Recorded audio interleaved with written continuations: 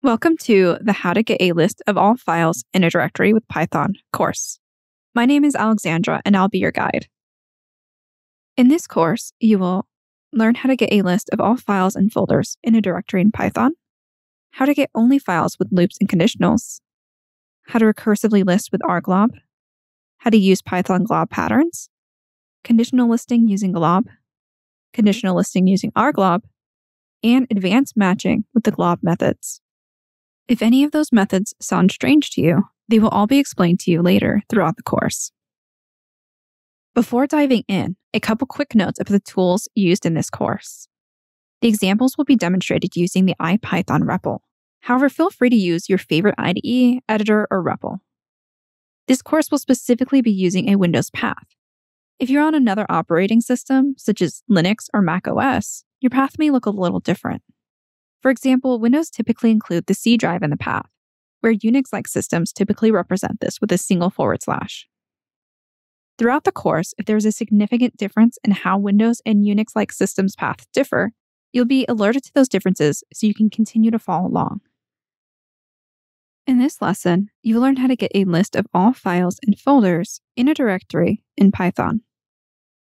Getting a list of all files and folders in a directory is a natural first step to many file-related operations in Python. When you're faced with many ways of doing something, it can be a good indication that there's no one-size-fits-all solution to your problems. Most likely, every solution will have its own advantages and trade-offs. In this course, you'll be focusing on the most general-purpose techniques in the pathlib module to list items in a directory. It all begins with creating a path object, which will be different depending on your operating system. On Windows, you'll get a Windows path object, while Linux and Mac OS will return POSIX path. With that out of the way, it's now time to dive into listing folder contents.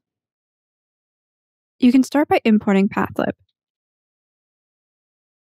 Next, set desktop equal to pathlib.path with a capital P, parentheses, and inside those parentheses, double quotes. And inside those quotes, you can add your path. The path for this example is c:\users/Alexa/OneDrive/desktop. You may notice this path includes backslashes. If your path looks similar, it may cause an issue. If you hit enter, you can see the error.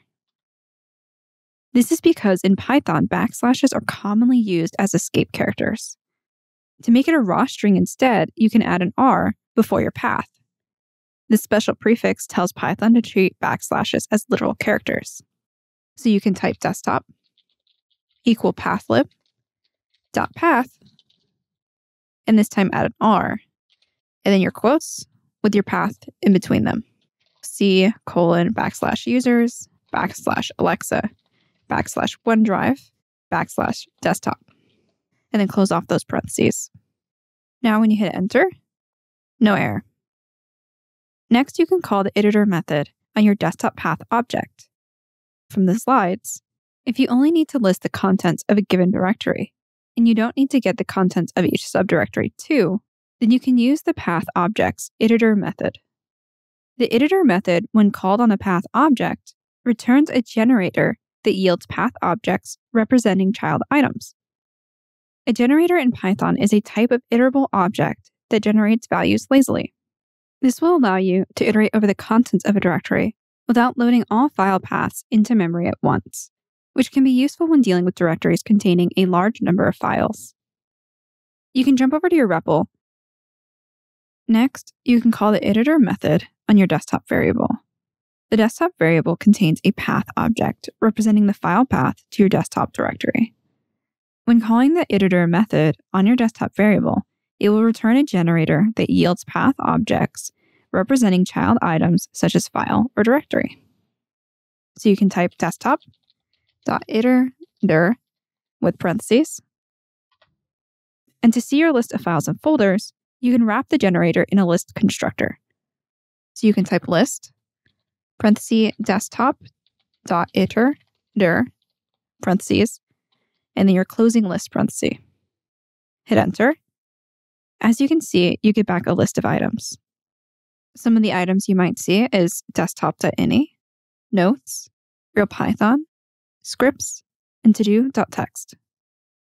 Passing the generator produced by iter to the list constructor provides you with a list of path objects representing all the items in the desktop directory. The list of items contain both files and folders. In this demonstration, you will see Windows path objects. If you're a Unix user, you will have POSIX path objects instead. In the next lesson, you will explore getting only files with loops and conditionals. In this lesson, you will learn how to get only files with loops and conditionals. As with all generators, you can use a for loop to iterate over each item that the generator yields.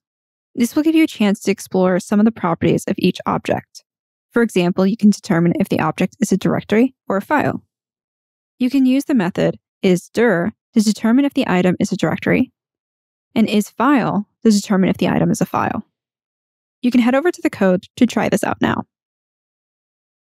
For this lesson and following lessons, make sure you have started with pathlib imported in your desktop variable set to your desktop path. If you haven't done this yet, please be sure to reference the previous lesson to see how. Starting with pathlib already imported and desktop already set to your path, you can now start with your for loop. For item in desktop.iter_dir parentheses colon and hit enter. And then within the for loop body, you can add an f string to display some information about each item. You can start by typing print parenthesis f double quote and then curly braces. And inside those curly braces, type item. And then move outside those braces and then add a dash, space, and then a new set of curly braces. Inside this set, single quotes, and inside of that, add dir, space, if item dot is underscore dir, parentheses, else, single quotes, file. And then on the outside of that curly brace, end it off with the double quotes, and then close it off with the parenthesis. The line dir, if item is dir, else file, is a conditional expression. It will print dir if the item is a directory, or file if it isn't a directory. Go ahead and hit enter. You can see you are now getting back a list of items with a dash indicating whether the item is a directory or file. For example, you may see desktop.ini-file, notes-dir, realpython-dir, and more. You can filter specifically by files within your for loop body. Start by typing for item in desktop.iter_dir parentheses colon, enter. And inside the for loop body, add if item dot is underscore file parentheses colon, enter, and type print item. Now the item will only print if the item is a file. Go ahead and hit enter. You only printed files, in this case, desktop.ini and to-do.txt. Another option is to place generators into comprehensions.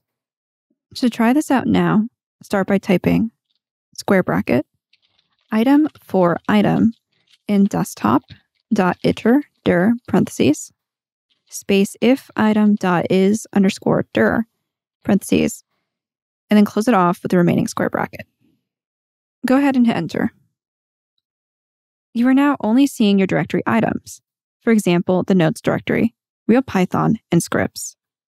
But what if you need all the files and directories in the subdirectories of your folder too? You can adapt iter as a recursion function. You will learn how to do this in a later tutorial, but first you may be better off using rglob, which we'll get to next.